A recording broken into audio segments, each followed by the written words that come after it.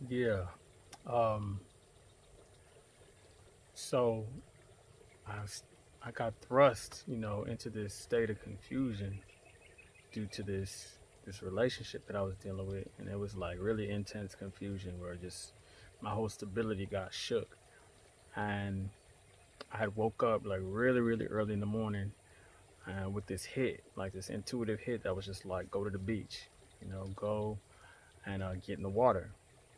Now, at that time, prior to that, I would never go in the water. Like, I wouldn't go in rivers, I wouldn't go in oceans, nothing, pools, because, when I was younger, I almost drowned twice within the span of a couple of months, once in a river and once in a pool.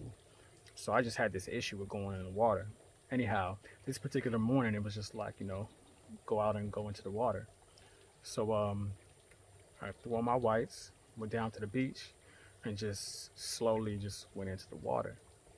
Now, when I came back from the water and I was on the beach, I just began to just get still and get into Zhang Zhuang and just take in the energy of my environment. And then I would start practicing what I could remember. So, like, I had been practicing Qigong for, I don't know, probably 3 years prior to, but, inconsistent. So I do some and then fall off, do some, fall off, just, life, life. You feel me? So, but this situation, it was just like I came out of the water and then just started to practice there on the beach.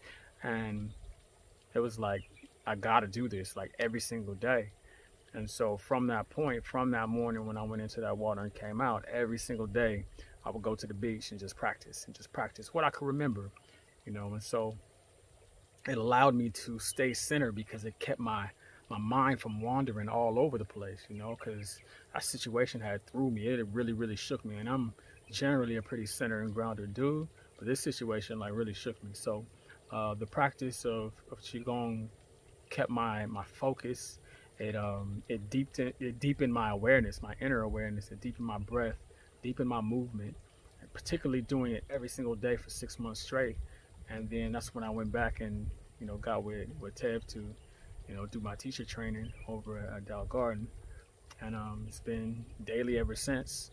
That practice. So um, yeah, had I not had the qigong, just what I knew and practiced that, man, I don't know what had happened just because my mind was just going all over the place because of the situation. So very much so, it's because it's holistic. It's a holistic practice. Therefore, it gives the mind the ability to relax. It gives the body ability to relax, allow the breath, and of course, bringing in the chi from a natural environment just brings us back to center.